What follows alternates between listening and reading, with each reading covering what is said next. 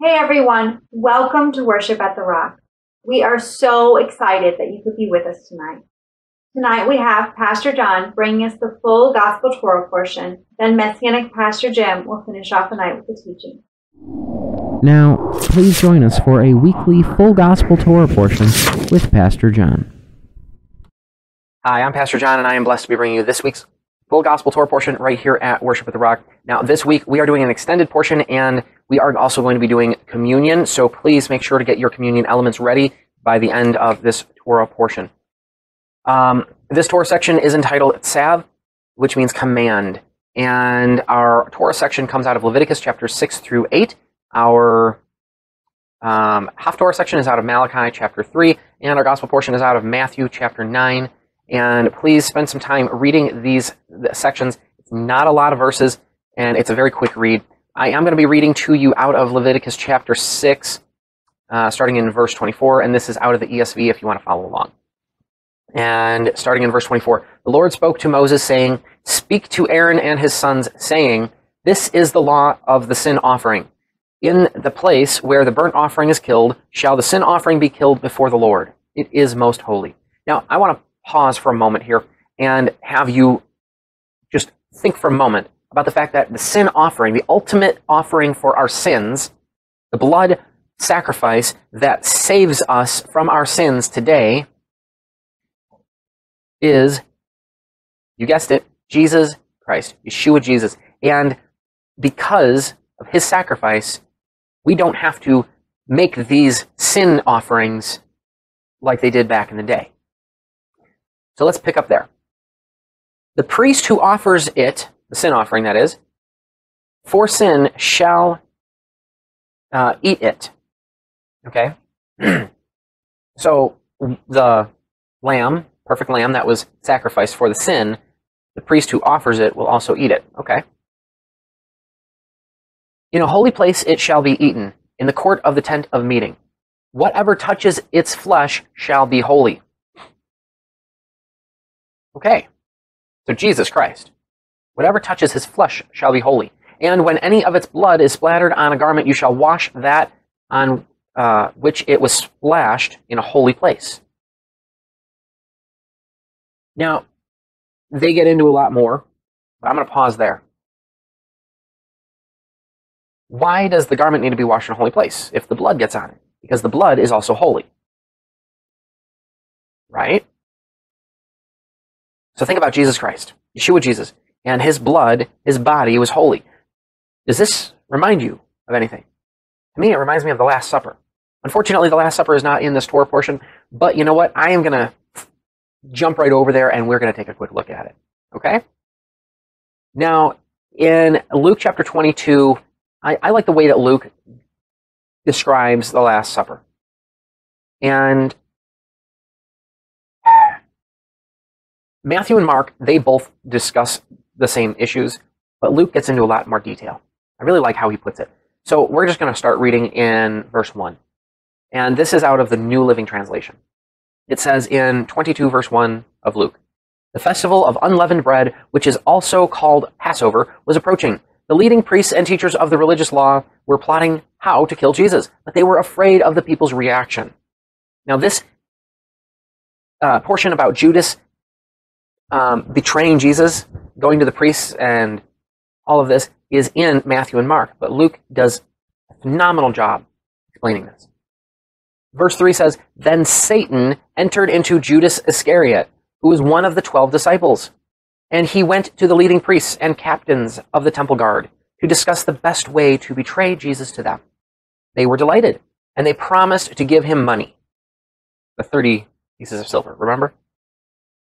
"So he agreed and began looking for an opportunity to betray Jesus so they could arrest him when the crowds weren't around." Now, the festival of unleavened bread arrived when the Passover lamb is sacrificed.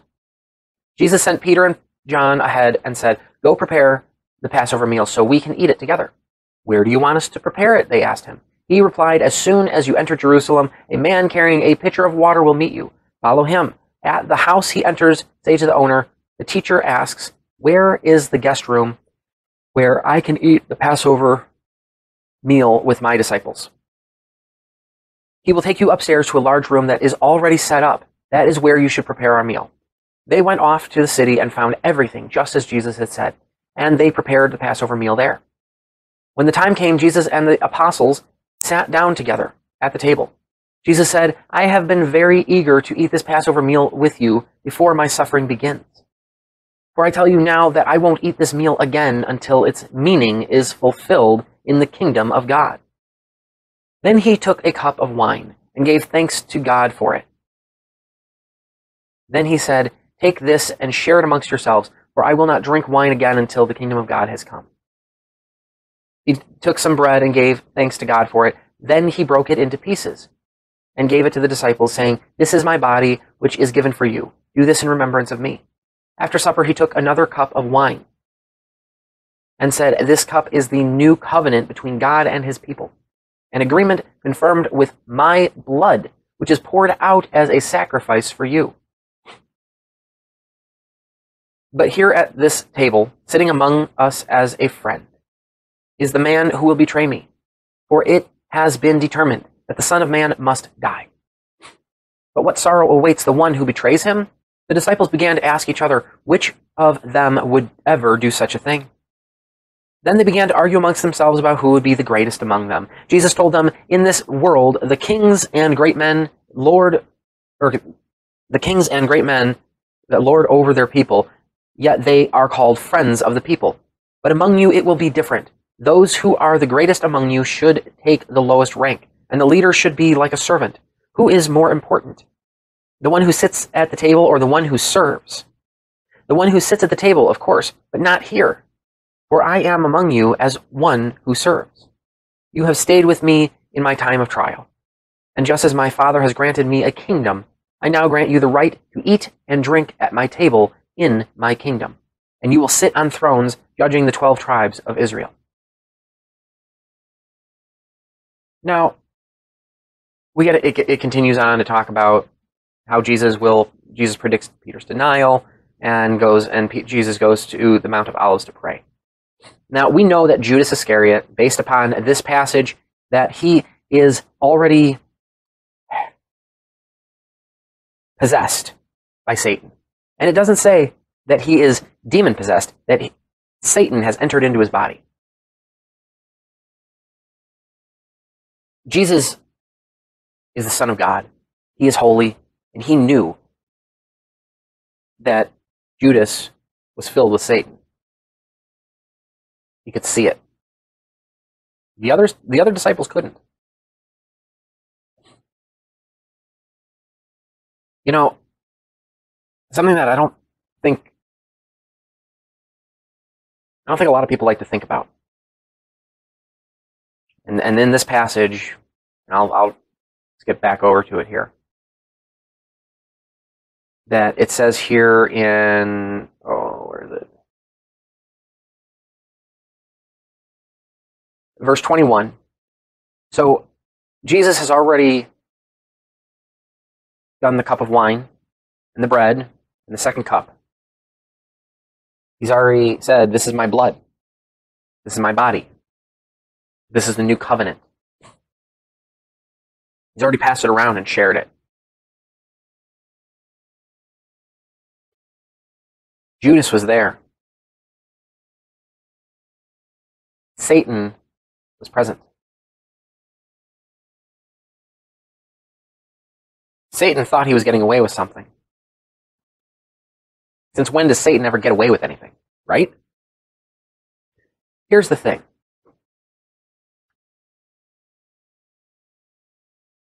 When we look at the offerings out of Leviticus, I didn't get into all of the little things that they made. But one of the things that they made was the knife that was used to slaughter, butcher, kill these sacrificial lambs. You know, the sacrifices had to die somehow. They had to bleed them out because it was they couldn't just put a live animal on the altar and torture it to death. And they couldn't leave the blood in the animal because that would be wrong. They needed to bleed it out. It's not healthy to leave the blood in. You know, because the priests ate some of these sacrifices, or a portion of them. Now, think about this. The knife that's used, I'll see if I have one handy. Here we go. The knife that's used to slice the throat of the animal is a holy thing. It was something that was made for a purpose. You know, I don't use this knife very often, but I bought it for a purpose. Now, its purpose is more of a decorative piece. Don't use it. Now, I'm a contractor. So this is the type of knife, utility knife, that I would use on a regular basis. This is, for me, this is a tool. It's very handy. Exchange the blades out when they start to get dull, things like that. Okay? A great knife to have for work. This type of a knife, kind of hard to sharpen it if you get it dull doing work. So not the kind of knife I'm going to carry with me on a regular basis, right? Now, the priests had a knife that they used for the sacrifices. It was still a holy thing. Judas, and Jesus flat out says, let's see here in verse 22, for it has been determined that the Son of Man must die, but what sorrow awaits the one who betrays him. Meaning it's worse, it is horrible. It's going to be horrible for the man who betrays the Son of God. But you know what? There is a purpose, a plan. Now, Satan was the one that was manipulating Judas. Judas, I'm sure, was willing to allow Satan to come in. But Satan got in.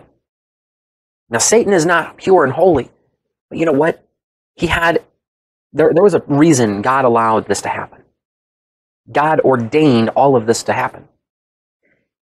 Judas,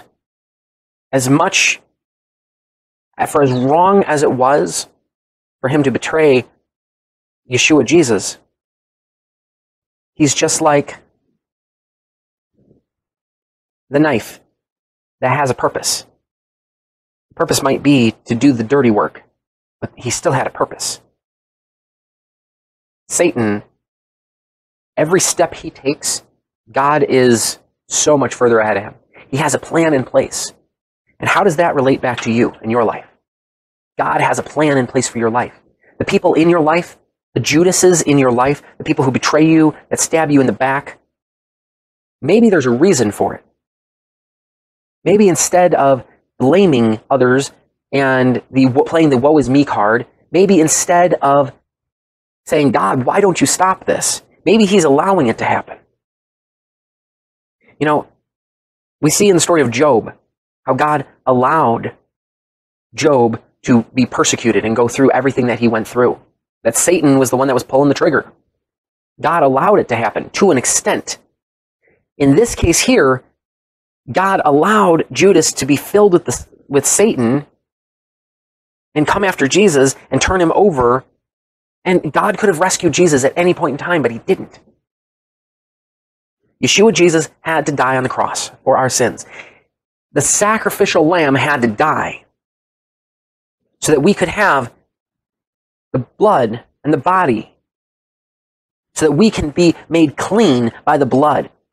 We can be purified and covered in the blood so that our sins can be washed away, so that we can eat of the body so that we can be made holy. Without being made holy in the eyes of God, without being made pure and clean in his eyes, we are all destined for hell. Passover is coming up. And I know we're going to be teaching more on Passover. But think about this. When we take these communion elements, which we're going to be doing in a moment, when we take these communion elements, just like on that first Passover, where they slaughtered the lamb, the pure and innocent lamb, and they drained the blood, just like the priests would have drained the blood from their sacrifices. And then they would have taken that blood with a brush or their hands, something, and they would have wiped it on the doorposts. And the Spirit, the angel of the Lord, I should say, came by and would pass over your house if the blood of the lamb was on the doorposts.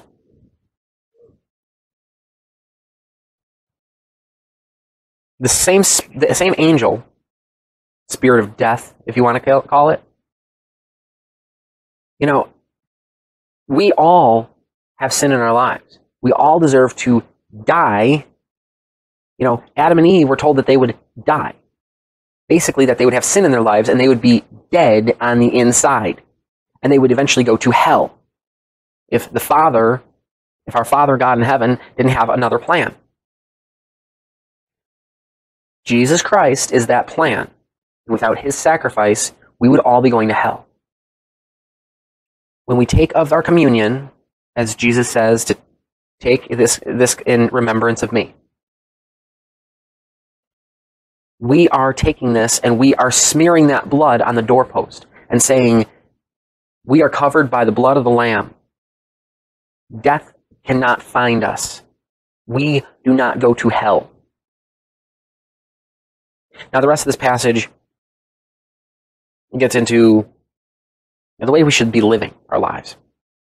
Tonight, we're just talking about just getting to heaven, taking the blood and the body, being made holy, pure. Living lives for Christ, we're not talking about that tonight. You look up some of our other videos. I believe last week I spoke about getting your priorities right. That's a little bit more about how to live your life. All right, let's get back into this here. We are going to go back and do our communion now. Okay. So in verse 17, Luke chapter 22, then he took a cup of wine and gave thanks to God for it. And he said, take this and share it amongst yourselves, for I will not drink wine again until the kingdom of God has come. Lord, thank you so much that you died on the cross and gave us this opportunity to partake of your blood, your wine together, that we can be made pure. Our sins are forgiven because of the sacrifice of your Son, Yeshua Jesus. Thank you so much for this opportunity, for the forgiveness of my sin, for our sins. Thank you, Lord. Partake of the wine together.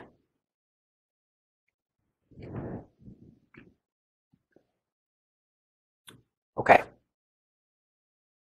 Now, in verse 19, he took some bread and gave thanks to God for it. Then he broke it in pieces and gave it to the disciples, saying, this is my body, which is given for you. Do this in remembrance of me. Lord, thank you so much that we can symbolically take the same bread that you broke. That this is your body, symbolically taking your body and touching this flesh, just like out of Leviticus, that we can touch the flesh of the sacrificial lamb that has died and risen from the dead, that we can be made holy, not just pure, but holy, so that we can enter into the kingdom of heaven, not just by skating by, not just by the blood and because of our sins being forgiven, but also because we are holy, as only you, Father, can be holy. Thank you, Lord, for this opportunity. Thank you for the sacrifice of your Son and giving us this way that we can be made pure and holy, despite the sin of our past. In Jesus' name we pray. Amen. Take the bread together. All right. Well, that's it for tonight. If you want to hear his voice clearly, you have to clearly understand his word. The Bible is his word. Read it, understand it, and keep it close to your heart. Until next week, friends, Shabbat Shalom.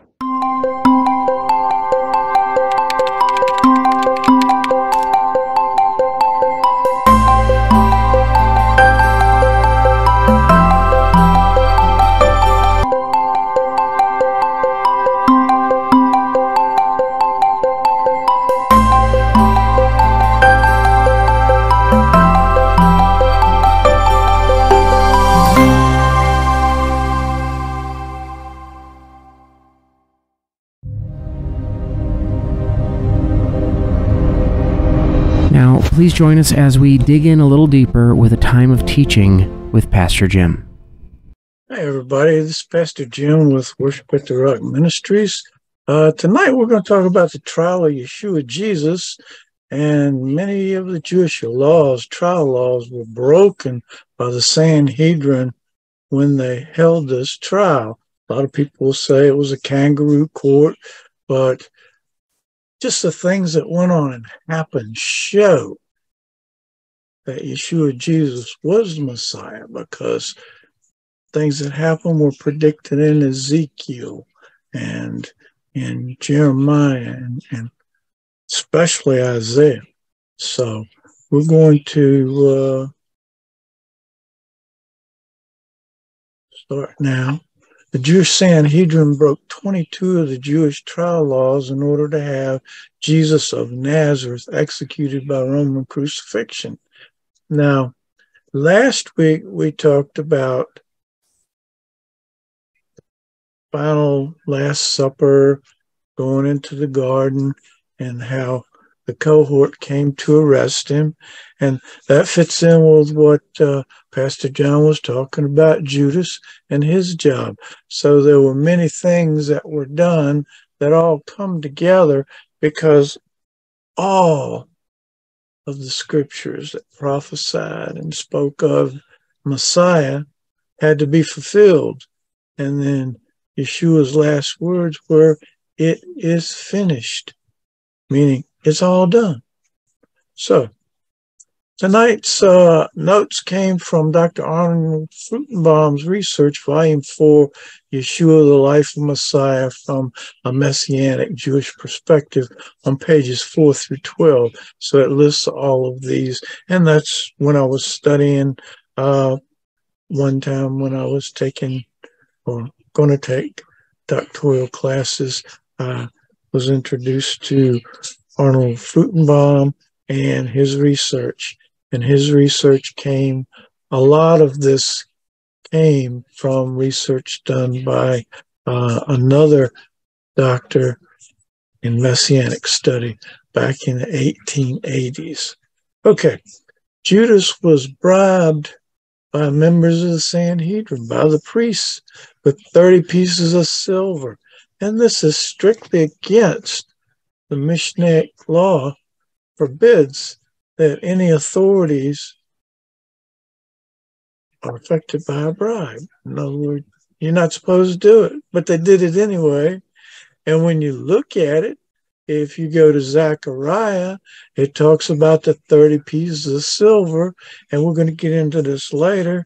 And it's in the prophets, it's in Moses, it's in the law, it's in the poetry. The poetry being Psalms and Proverbs, but mostly Psalms. Hey, Judas appeared before the Roman governor for a cohort to lead them to arrest Jesus of Nazareth. So Judas, when Jesus sent him out, as John was talking about it tonight, Jesus sent him out, and yes, woe to him, because he had to go before the Roman governor and ask for a cohort. And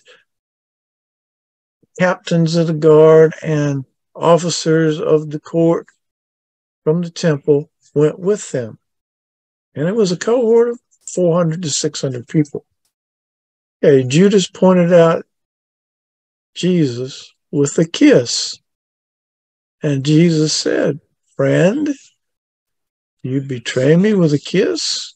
Now we know in Zechariah later, and we may bring this in tonight, that they're going to ask him when he comes back to the house of Israel, what are those scars in your hands and in your feet and in your side? And Yeshua will say, and this is in Zechariah, they're the scars that are received in the house of my friends. So it is kind of important that when Judas went to kiss Jesus, he says, friend, you betray me with a kiss? And that was also in the Psalms. Judas realized he had betrayed an innocent man and tried to return that silver to the priest, hanged himself, and with the money, and we'll talk about this later, they bought the field of blood, and Judas was the first one buried in it officially.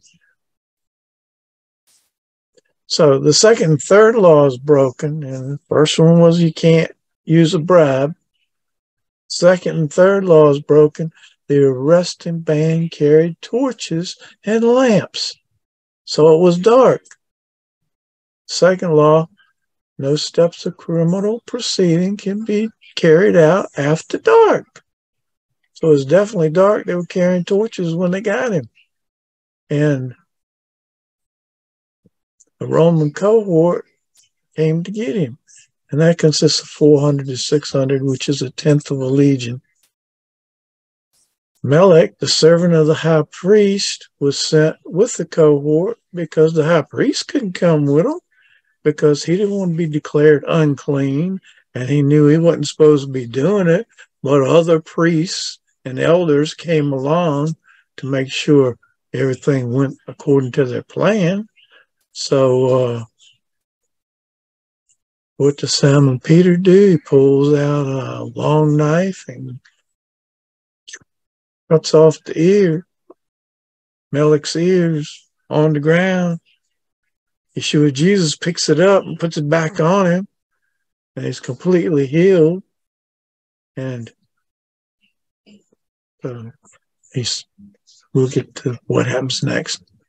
So Luke 22:52 mentions the captains of the temple, the chief priests, the Sadducees, the elders, Pharisees were part of the group that came to arrest Jesus of Nazareth. And the third law broken is judges, the ones that are going to judge this person, or members of the Sanhedrin, were not allowed to participate in the arrest, and they did. So that's the law number 3 that was broken. The arrest of Yeshua, he asked the band, who are you looking for? And they said, Jesus of Nazareth. He said, I am. And you're talking 400 to 600 people fall backwards? I think I'd leave that person alone if that happened. All he said was, I am. And then he says, who are you looking for? I said, Jesus of Nazareth. And he says, I am he. So let all these go. So with that, it fulfills the prophecy, I believe it's in Psalms, that says, of the ones you gave me, I lost none. And none of them were lost. Of course, Judas hangs himself later, but not yet. No. The 11 disciples flee. Jesus is bound and taken away to Annas' house. Annas, the father-in-law to the high priest Caiaphas? Yeah, they took him to Annas first. First stage of the trial is to determine the charges will be held at the house of the high priest Caiaphas. So they went to Annas first, then they went to Caiaphas. And we're going to talk about the reason why later in our discussion and in the lesson of why they went to the retired high priest first. So they go to Caiaphas. All right, we're going to do it now. Annas the high priest from 6 to 14 AD. Now we know it's around 33 AD, 32, 33 AD, somewhere around that time frame. So Annas was high priest from 6 to 14, and then 4 to 5 of his sons served as high priest. Sometimes it was just for a couple of years, but they basically were buying the high priesthood from the Romans. They were followed, the 4 to 5 sons and Annas were followed by Joseph Caiaphas, who was the son-in-law to the high priest. And Caiaphas led the Sanhedrin that convicted Yeshua Jesus. He had prophesied earlier, isn't it expedient that one should die for the entire nation so that we're not all wiped out by the Romans? They were really upset, stressed by when Yeshua came into town, into Jerusalem, riding the colt of a donkey, and everybody was laying the palms down and singing and crying, Hosanna to the Son of David. Hosanna, meaning this is the Messiah. They were celebrating the Messiah coming into town. And this had been prophesied by Daniel with the 70 weeks prophecy. So that's why they had started plotting to put him away when that happened. All right, Annas had set up in the temple area the bazaar of the sons of Annas. It was a bazaar, and it was a place where the money changers could exchange Roman. People were coming from all over the world, Ethiopia, Syria, and they all had different kinds of money. So that money was exchanged so that they could pay their temple tax and pay for their sacrifices. You had to do it in temple money. So they had to exchange all those different forms of money for temple money. And of course, they kept a little bit, as a profit for making the exchange, being the bankers. The bazaar also sold the perfect sacrifices. Trouble is, and the reason why when Yeshua Jesus first started his ministry, he came in, knocked over the money changers, and kicked the people that were selling these sacrifices out. Well, he did it again. Here he comes in, riding the donkey, Hosanna to the son of David, to Yeshua HaMashiach ben David. Well, he was first coming in as a suffering servant, Yeshua HaMashiach ben.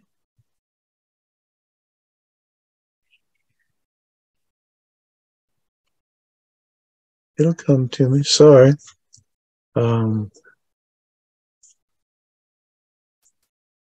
Joseph. Sorry. It was Yeshua HaMashiach ben Joseph, the suffering servant, that came first. And he was coming in as a suffering servant on the lowly donkey's colt, as it proclaimed in Psalms about him. So the reason why he was upset with them for the perfect sacrifices is, well, here's this pretty little lamb, and it's blemish-free and perfect, and the person pays the money for that lamb and presses his hands on that lamb so the sins of his family are transferred to that lamb. And that lamb's supposed to be taken and sacrificed and the blood shed for that man and his family's sins. But they were doing a little more than that. They were running that, taking the sheep to the back, and somebody bring another lamb. If it was a perfect one, they might take it to the back, and they put it out there to be sold again. So they were recycling these perfect lambs, and eventually, sometime that day, they did sacrifice those lambs. But one lamb was supposed to take care of the sins for a family, but it was getting multiple families, so they were making out good. And that's why Yeshua Jesus took that cord of rope and whipped them out and knocked over their tables and sent them packing out of the temple. You're making my father's house a den of thieves. All right, the fourth broken law. There were to be no trials before the morning sacrifice at 9 a.m.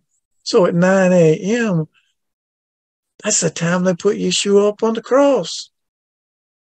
So there wasn't supposed to be any trials before 9 a.m. in the morning, and definitely not at night.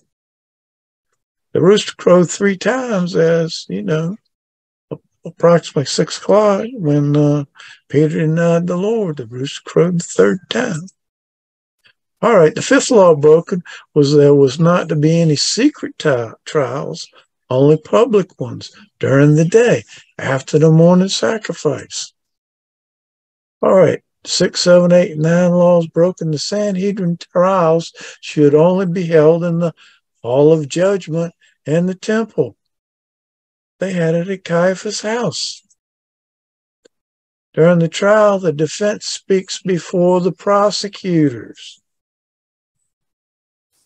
for the accusations and writes to the charges and writes to 2 or 3 witnesses. But it didn't work out that way. They went right into the accusations. All could argue for acquittal, but not all could argue for conviction. And all of them said, he's guilty. The accused has to have at least one advocate for him, and no one advocated for Yeshua Jesus at his trial. Number 9, there were to be 2 to 3 witnesses questioned separately, and the details had to match. They had to line up with their stories as far as what they're witnessing to, and these witnesses could not line up their facts. They couldn't keep their facts exact with each other. And the reason is Judas that betrayed him had gone to the governor Pilate for a cohort to go arrest Jesus. And of course, some elders and priests went along with him to do this thing. And if you read in Zechariah 11:13, you'll see where it even predicted that the betrayer was going to hang himself. Okay, so Judas, after Yeshua Jesus was arrested and taken away, realized, I betrayed an innocent man. He goes back to the priest. I betrayed an innocent man. Here's your money. And they wouldn't take it because it's blood money. And so he throws it down and goes out and hangs himself. Now, I know somebody said that they had studied about Judas in Sunday school a week or 2 back. And yes, he hanged himself. But it also said his guts gushed out all over the rocks. But what he did was he hung himself, and the rope was hanging off the wall of the temple, and he went out and hung himself there, and he was just hanging dead. And that makes the temple and the city of Jerusalem unclean. So somebody, probably one of the temple guards, took their knife or sword and cut the rope, and Judas' body fell down, and that was where his guts gushed out. So both things are true, and both things happened, but there was an order of the way it went. The witness did not match in their testimonies. And the same thing when we see the public trial before Pilate and Herod, the original witness isn't there because Judas hanged himself. He was dead, and the money had been given back to the priests. And we will see this later, but Zechariah 11:13 tells the tale. Yes, it's right now. And the Lord said unto me, cast it, the 30 pieces of silver, unto the potter, a goodly price that I was prized of them by. And I took the 30 pieces of silver and cast them to the potter, in the house of the Lord. And that's what Judas did. He threw the money down, and they purchased the potter's lot so that they could put indigent people there. Judas returned the 30 pieces of silver to the temple priests, threw it at their feet because they refused to take back the blood money, the betrayal money, saying, I have betrayed an innocent man. They said, well, we got to do with that. We don't care that you betrayed an innocent man. We're not taking the money. So he went out and hung himself. The priest could not put the blood money into the treasury of the temple, so they bought the potter's land for indigent people. And Judas may have been the first one buried in the field of blood. Broken laws 10 through 15. Number 10, there was no allowance for the accused to witness against himself. In other words, you couldn't be asked to witness against yourself. And that's the main reason they condemn Yeshua Jesus, because he was asked by God. You know, the high priest said, for the love of God, or he phrased it some way, and Yeshua Jesus responded back, you will see the Son of Man sitting on the right hand of God. And that's it. The priest is forbidden to tear his garments and show emotions. He just ripped his vestiture and says, you see, he's blasphemed. He should die. The judges could not initiate the charges. They could only investigate them, and they had to be impartial. And yet, they had taken sides and figured out a kangaroo court before he was even collected by the cohort. The accusation of blasphemy could only be used if the name of God was pronounced. Yeshua didn't use the name of God. He said, Messiah, Son of Man, that will be seated at the right hand of God. So he didn't blaspheme. And they wanted him to say, yeah, I'm the Son of God. But he just gave that statement. The Son of Man will be seated at the right hand of God. And you will see it happen. A person could not be condemned on the basis of his own words. This is Law 14. And that's why the two witnesses were needed. And they didn't line up in their testimony. The verdict could not be announced at night. It was still dark. It had to be announced in the daylight. 16, in the case of capital punishment, the trial and guilty verdict could not occur immediately. You had to give it a 24-hour cooling time in between the declaration of guilty and the sentencing. All right. Number 17, voting for death had to be done individually, starting with the youngest of the judges, so that the older ones don't influence the young ones. You know how it is with the younger people. They would tend to go along with what Grandpa said or something like that. And they all cried out at once, guilty. A unanimous decision for guilt is considered impossible.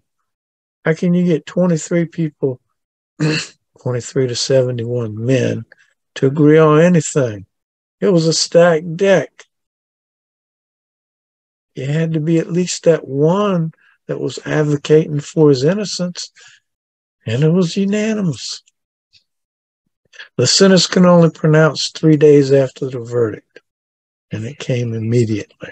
Crucify him. Kill him. The judges were to be humane and kind. The person condemned was not to be beaten or scourged before his execution. Yet that's what Pilate did to try to get him off. And you'll see when we cover that. 22, no trials were allowed on the eve of a Sabbath or a feast day. And this was definitely the eve of the Sabbath. Actually, it was on the Sabbath, because the Sabbath starts the night before and goes through that day. Okay. So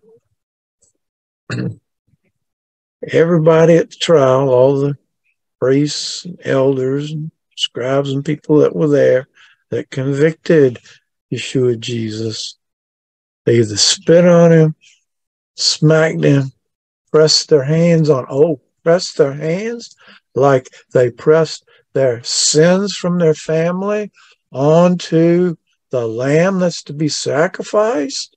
Yeah, that's what they did. They handled him, pressed their hands on Yeshua, or spit on him, which was a transfer of their sins too, because he died. He was the perfect sacrifice. We've spoken over the weeks how he was born as a lamb to be slaughtered.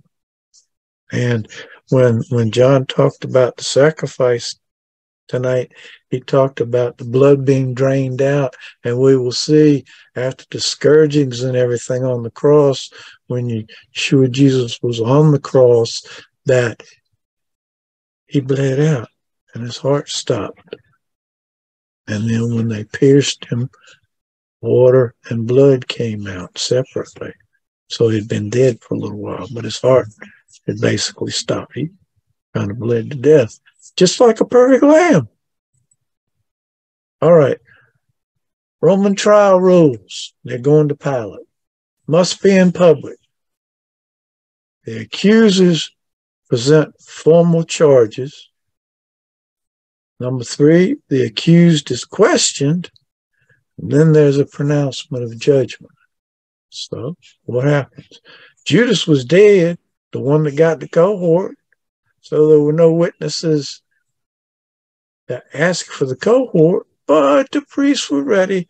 They had their witnesses coming, and they came and they made their accusations before Pilate. Pilate questioned Jesus to see if he were the king of the Jews and if he planned to overthrow Caesar, because those are the trumped up charges that they were throwing at Pilate. This man is messing up society, and he claims to be the king of the Jews. And Pilate's wife had already told him, don't have nothing to do with this innocent man that they're bringing before you. And he didn't really want much to do with it. And he was going to figure out a way. He's a politician. He's going to figure out a way to get out from under it. So Pilate asked Jesus, are you a king? Are you the king of the Jews? And Yeshua Jesus says, thou hast said, or you're saying this because they're saying that of me. And he could see that this man is not plotting to overthrow Caesar or the Roman authority. So, number 4, Pilate finds Yeshua Jesus innocent of sedition against Rome. And then they cry out things that he's not a friend of Rome, and this man from Galilee is just causing problems. And Pilate, being the politician that he was, knowing that his wife had told him, don't have nothing to do with this, because I had bad dreams about it, says, Galilee? Oh, you need to be going before Herod, who is over Galilee in Syria. So Pilate sees him out, and he sends him to Herod Antipas. So, trial before Herod Antipas. See, Herod and Pilate up to this time were kind of ruling their own little areas, and it was kind of like a little friction there. They ain't like each other too much. But Herod had wanted to meet Yeshua Jesus because he heard about all the miracles. So Pilate and Herod became friends after that day because Pilate allowed Herod to judge Jesus. And so Herod was in town for the Passover and was staying in the family castle. You know, that's right in Jerusalem. See, his daddy, Herod the Great, had married the princess, queen apparent, of the Maccabee family. The Maccabees had been high priests and basically high priest rulers in Jerusalem for years. Then here comes Herod. He gets appointed by Rome to be king over Herod the Great, over all these areas. And then it split up between his sons and that kind of thing. And so they were in the house of the Maccabees. And old robes from the Maccabean high priests were hanging on the walls and stuff. So Herod's soldiers knew the charge was that they were claiming Jesus was king of the Jews. So they took the Maccabean high priest robe, stripped him and put him in the robe, and put a crown of thorns on his head, and gave him that reed like he's king, and start saying, "Oh, King of the Jews."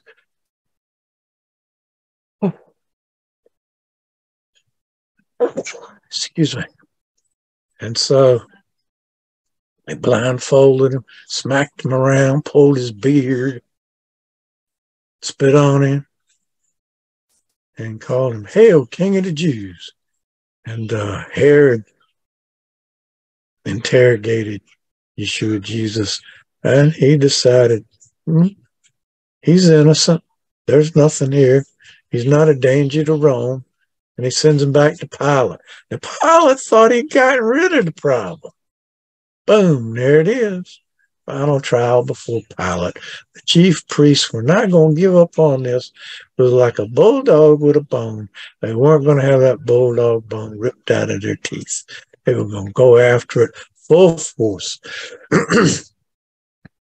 Pilate didn't want to crucify him. So he came up with the scheme, "I'll have him scourged. We will have that man whipped like one stroke short of his life." And with the cat of nine tails and 39 stripes, Isaiah had said, "By his stripes you were healed." And in Matthew it says, "By his stripes you were healed." But in 2 Peter it says, "By his stripes you are healed," because the price had already been paid. But getting back to this, he brings Yeshua out and says, "Behold the man. I find no fault in him." And the priests go nutso. They press for death. And Pilate offers, it's that time of year, the Passover, so he offers up the King of the Jews or Barabbas, which was a convicted killer that was to be executed today. So bottom line, the crowd is whipped up into calling for Barabbas to be set free for the Passover Sabbath gift. Remember the scapegoat? At this time, the scapegoat, 2 goats were selected. The ribbon was put around the neck of the scapegoat, and the other goat was sacrificed. And then the scapegoat was sent out, and the blood from the sacrifice was put on the scapegoat, and it's a red blood-soaked ribbon, I guess, and that turns white when it's accepted. So long and short of it, this is the scapegoat situation when Barabbas is offered up, because he, along with the other 2 malefactors that were sacrificed with Yeshua Jesus that day, well, they let Barabbas go free. So somebody's got to go up on that 3rd cross, and the one in the middle was the big dog of the 3. So Yeshua Jesus was going in the middle. So the priests shout that Pilate is no friend of Caesar if he doesn't convict. Pilate washes his hands and says, "I'm free and innocent of this man's blood. This blood is on your heads." And the priests and the Jews say, "We have no king but Caesar. Caesar is our king, not this Yeshua." And Pilate turns Yeshua over to the executioner, and that's a centurion that has a band of men that take him off to be sacrificed and to be executed. We're going to end with the closing prayer, as we always do, but next week we're going to take up the rest of the story as far as the execution, because Yeshua is taken out to be put on the cross, and he goes on the cross at 9 a.m., the time of the morning sacrifice. So Messiah, Yeshua, is on the cross at 9 until 3, the time of the evening sacrifice. And that's when his body has drained out of blood and pretty much he's died. And the veil of the temple is rent open, meaning that you and I can have access to Heavenly Father through the Holy Spirit, the Ruach HaKodesh that dwells in us. And we've talked a lot about the Ruach HaKodesh that dwells in us, meaning the Holy Spirit that dwells in us. And we're going to have another lesson after the crucifixion, burial, and resurrection. We'll talk more about the promise of the Father. So let's have our closing prayer. The Lord bless you and keep you. The Lord protect you and keep you under his wings of protection. The Lord give you through his Holy Spirit that he guides you. The Lord's kindness and love track you down and allow you and your family to abide in his shalom peace that passes all understanding. May he bless and keep you always. In the mighty name of Yeshua Jesus, amen. Shabbat shalom.